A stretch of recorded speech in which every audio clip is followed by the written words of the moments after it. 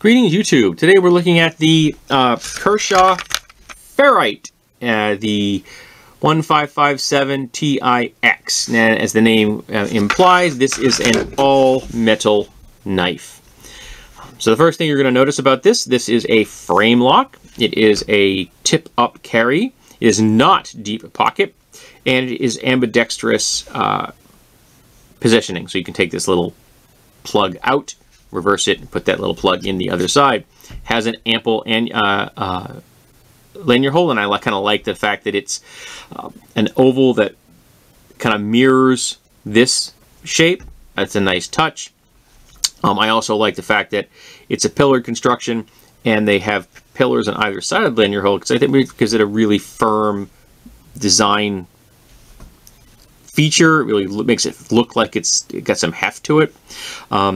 And it does. It's not a light life. This is all steel, folks. This is all steel. This is a flipper. It has thumb studs, but no one's going to be using the thumb studs because this is an assisted opening knife. But the thumb studs themselves are not obnoxious. They sit low.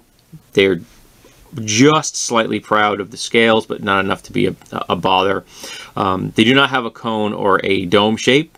They're flat, and they're a smidge too crisp, but I'm never going to use them, so that's really not much of an issue. The flipper is a really nice, just creates a really nice finger guard, very comfortable, and makes you feel safe and secure. The blade is very slight hollow grind. It's not too bad. It's not as bad as some of the knives I've seen out there.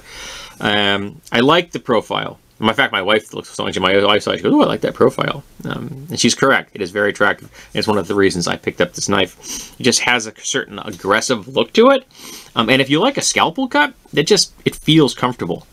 It just does. I mean, they could have made this a straight, and it still would have been an attractive knife, but it would have had more of a visual bulk to it. This thins it out, makes it look a little more graceful, and it kind of makes me think of a shark. I'm not sure why, but it makes me think of a shark. The tip is quite pointy. If you like a pointy tip, this is a good knife. There is a slight swedge here. The grind on this is quite good. It's quite even. I think I paid in like the $32 or $34 range for this. I'm not 100% sure. It was on Amazon, so you can just check there.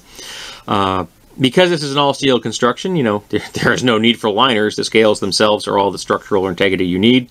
It has an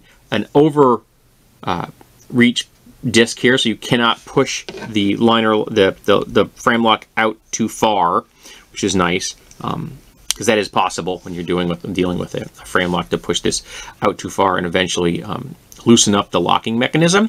But by having this disc here, that is not going to be an issue, because you're going to push it to a specific amount. Flat on this side, but an adjustable Torx here. But the speed was perfect out of the box. Get that away. Perfect out of the box. I don't think I didn't need to make any adjustment. I doubt you're going to either.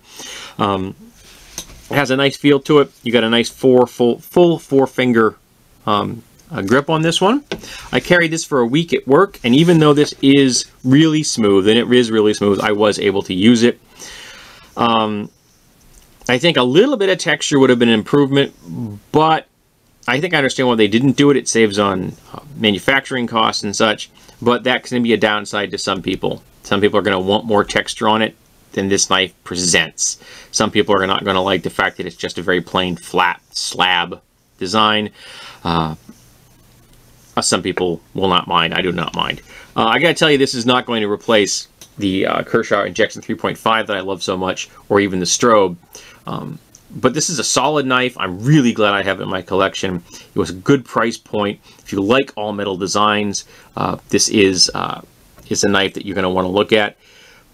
The pillars are a little on the plain side, but I like the pass-through design, full open design, because it makes cleaning very easy, particularly if you have access to an air gun like I do at work. Just blow that out and you don't have to worry about dust inside your knife. I use an air gun all the time to keep my knife and my multi-tool clean. I recommend using that if you have the opportunity. It's just so much faster and easier than using swabs or something. It's very time consuming. But there you go. This is the Kershaw Ferrite. I really like this blade. It's a good price point.